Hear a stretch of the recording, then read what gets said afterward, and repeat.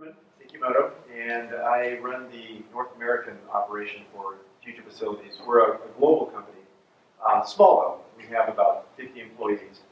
Our specialty is data center simulation, and so we'll go into what all that means. But we do it in a very specific way that applies to the operations of a data center. So that's the topic of the discussion today. So what we're calling it predictive data center infrastructure management. So it's adding a component of being able to predict what's going to happen, cause and effect, before you actually make any changes to your data center. And there's a very, very important reason for doing this, which we'll explain in the presentation. So just by way of introduction, I am a mechanical engineer. I know we come across a lot of electrical engineers or facilities types of folks. So my background is airflow management, heat transfer, efficiency, that sort of thing at the entire data center scale. So I've done design for boxes, the servers themselves, and then also integrating those into the data center also. And then with me is my colleague Robert Schmidt from Future Facilities. Many of you probably know Robert already. So let's talk about predictive. We'll talk about what the capacity management problem is. We'll set a baseline. And then we will go into why capacity is lost in the data center. And that sets the stage for introducing the need for simulation techniques.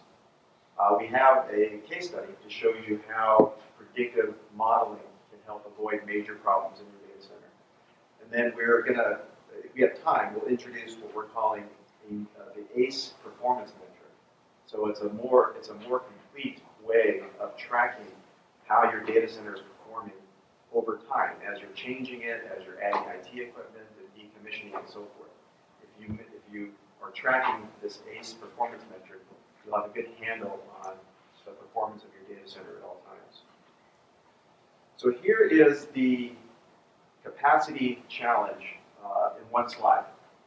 So everybody who raises money, builds a data center, has some idea on how the capacity will be used over time. And that idea or that assumption is used to lay out the physical data center in a design scenario. And when you're designing a data center, whether it's your mechanical firm that you've hired, they'll have to make assumptions about the types of IT equipment that's going to go into the room, how it's going to fill up the room over time. And inherent in those assumptions is that your infrastructure resources, space, power, cooling, networking, will be used up in a synchronous way until you've filled up the data center, and at that point you've used all the capacity in the room. So that's the design assumption when a data center is being laid out and you first invested your first $50 million or so. But in reality, everything changes. The IT equipment that's bought looks nothing like the design assumptions, the way it's installed, the way it uses resources, totally different. And it's that difference that literally destroys capacity in your room and leaves you with stranded, either space, stranded power, stranded cooling, or some combination of all of those. And when you've spent $50 million to get, say, 1 megawatt out of the room, at the end of the life of the data center, you find out you spent $50 million to get 600, 700 kilowatt or megawatts. Step it down. Yeah, kilowatt.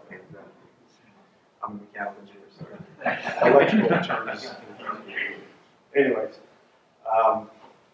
that's the reality of it, and a lot of people are very familiar with this scenario where they have trouble getting all of the data center potential out of the room.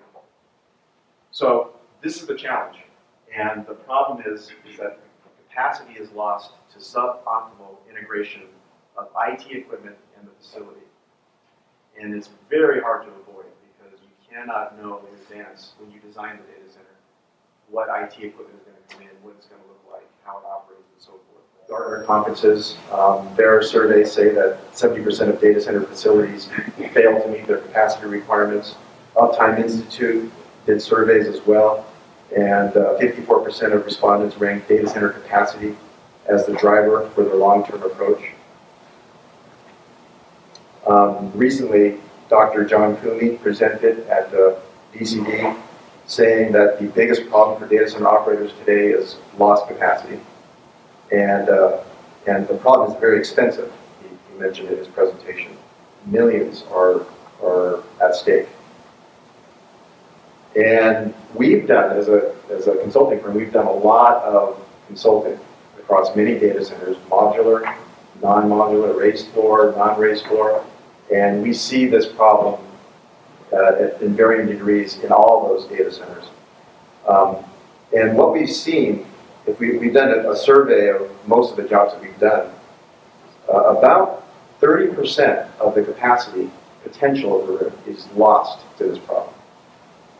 And 30% is relevant to the module that you're dealing with. So if your module is the room, it's 30% of the room. If your module is a row, it's 30% of the row.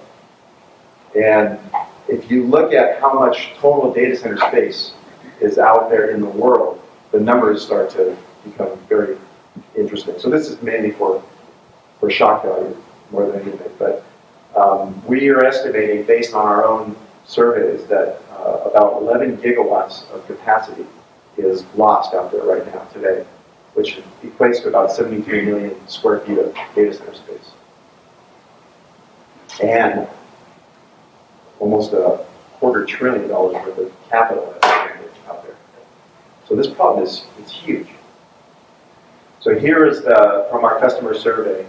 When the intent is for about a megawatt out of the room, what typically gets lost is about 30%. And this is what we'll go into detail about. So here's some information about the cost of lost capacity.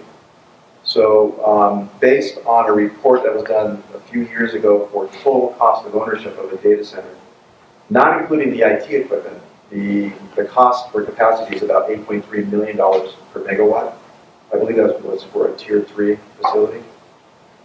And based on this suboptimal utilization of capacity that is pretty much involved in every data center, the real cost of that capacity goes up tremendously to about $15.5 million per megawatt. And this is just a utilization problem. So you think you're able to use 1 megawatt, you're only able to use a lot less, and so the cost per megawatt goes up almost double. And the components are the original CapEx for building the data center.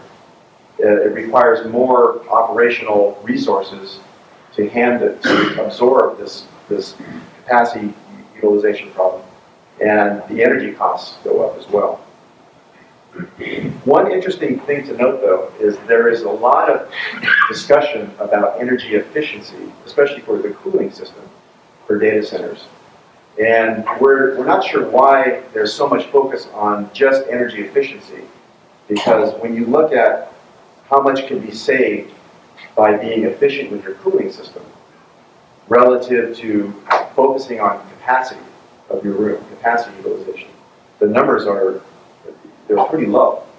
So all this focus is in this area in the conferences that we go to. When we go to clients, they want to know how to run their cooling systems more efficiently. But we tell them that's important, but relative to what we call the elephant in the room, lost capacity, it actually is very insignificant. So lost capacity is the biggest total cost of ownership problem that is facing data center operators. So with so much at stake, why is it so common?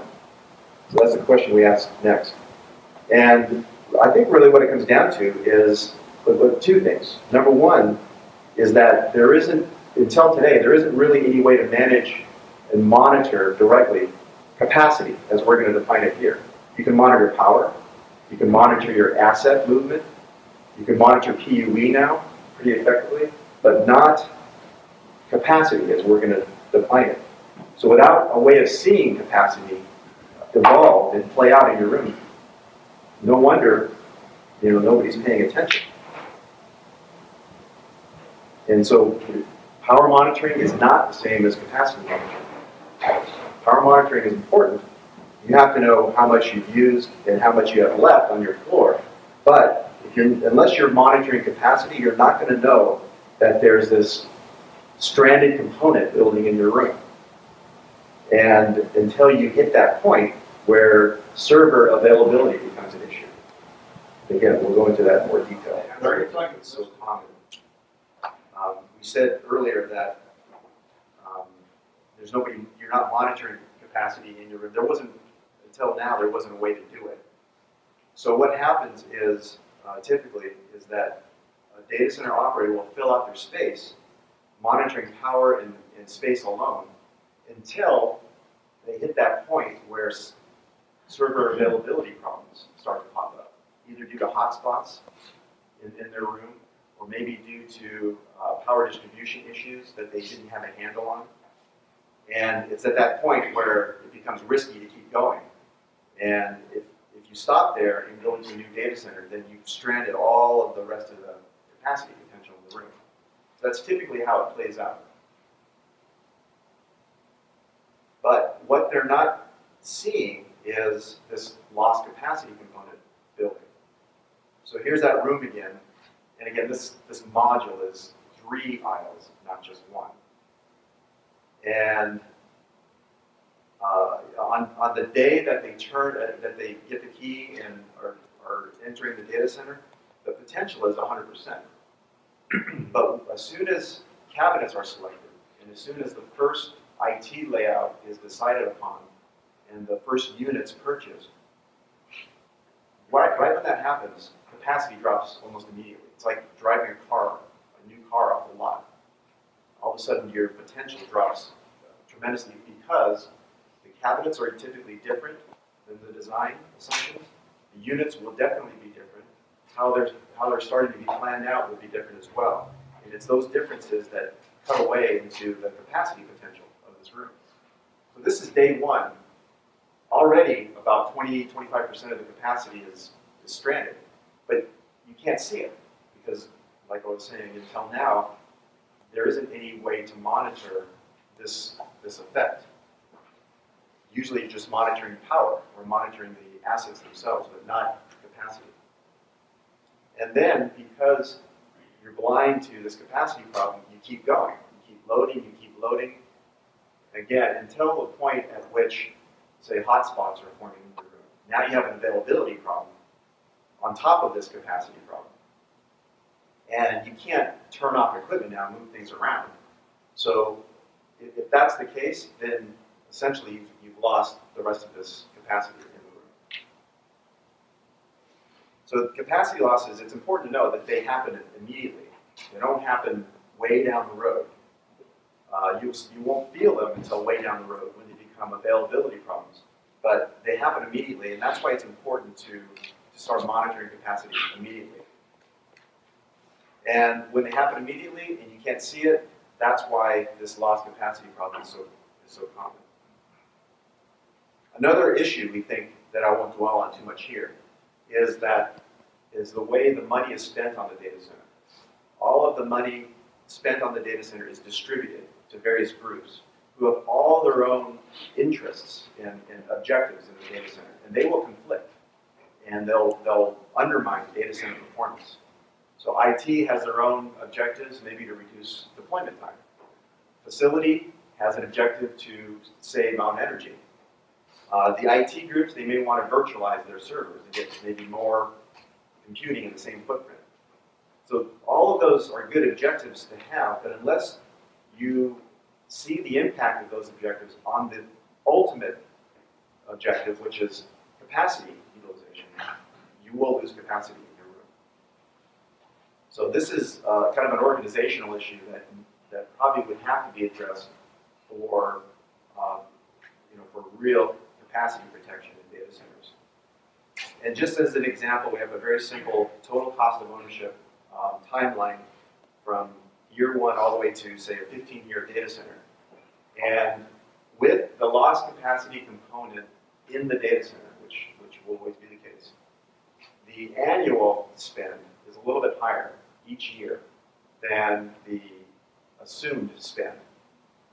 But usually the budgets are managed annually. They're not consolidated into a total spend where the actual problem shows up. So with loss capacity, the total cost of this data center could be, and this is about a 1 megawatt facility, could be about $115 million versus the budget of $60 million. So that's a massive overrun and a cost that a company has to absorb because of this problem. But nobody, as far as we can tell, is actually tracking total cost of ownership in this way. So the problem goes unseen. So here's the answer to your question. What we mean by capacity is essentially the intersection of space, power, and cooling with each unit of IT equipment as it sits in the data center. That's what capacity means. You have it in the design because it was designed that way, but the design will change because the IT configuration is going to be different. And so with a new IT configuration, you run the risk of throwing the alignment of these distributions out of whack, causing lost capacity. And so when one or more of these resources drifts from the IT configuration, that's what we mean by lost capacity. And how does these resource distributions, how do they drift from the IT configuration? Well, we have a way of illustrating it. It's this game called Tetris that a lot of people are familiar with. Tetris, imagine the Tetris board being the data center and the Tetris blocks being the IT equipment. Now, if Tetris was played in this way, it'd be very easy to use up all of the Tetris board. One block size, very well-defined, filling up of the space. Those are the design assumptions being used to lay out the data center. But in reality, Tetris blocks come in different shapes and sizes, different orientations, which is kind of the way the IT equipment looks when it comes into the data center. And under those conditions, plus the fact that you have, as operators, you have very little time to get these IT equipment installed and up and running, gaps in capacity form on the Tetris board and also in the data center. So essentially what IT operations is playing this big, very expensive game of, and very complicated game of Tetris.